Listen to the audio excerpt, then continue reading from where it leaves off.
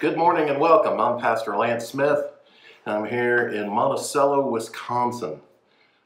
This is the Zwingli UCC midweek devotional. We usually have this on Wednesdays, and it is definitely a Wednesday today. It's a big hump day.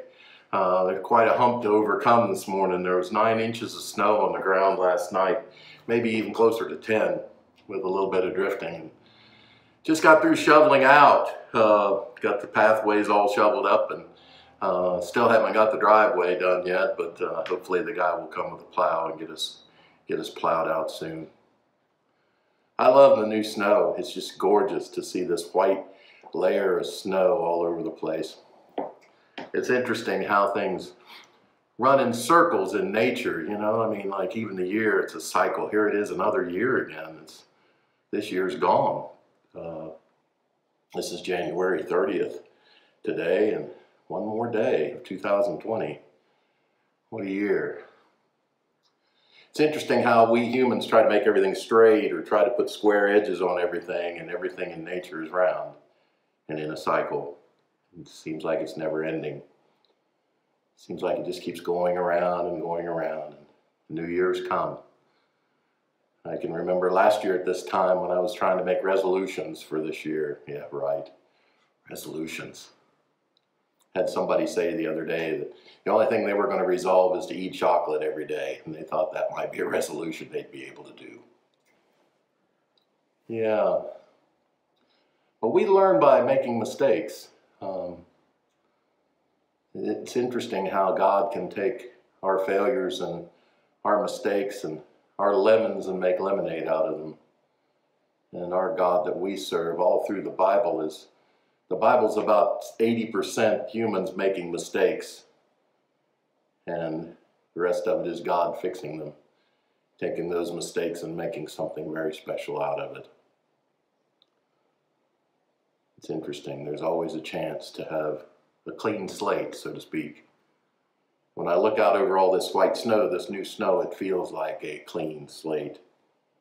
Like all the things and all the craziness of 2020, I can kind of maybe put behind me and have nothing but expectations for 2021. Hopefully we'll know more about how to work together. Hopefully we'll know the blessing of community and how wonderful it is to be in community with one another. Hopefully we'll be able to hug each other again soon. That's my hopes for 2021. And my resolution is not to take anything for granted, because even in 2020, in the midst of this pandemic, I've seen God at work. Almost every hour of every day, God is busy working, trying to straighten things out for us, trying to bring his kingdom to bear.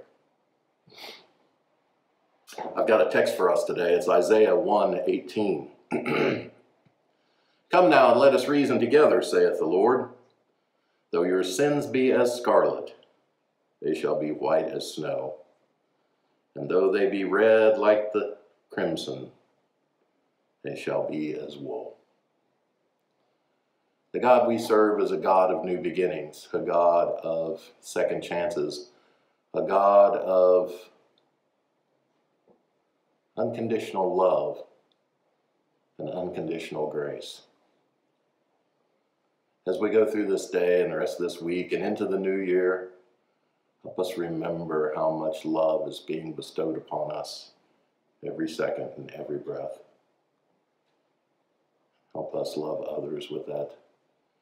Try to come close to that intensity. Let's pray. Oh, Holy One, we thank you for this snowy day, for the silence to be able to hear your voice, for the stillness and the quiet.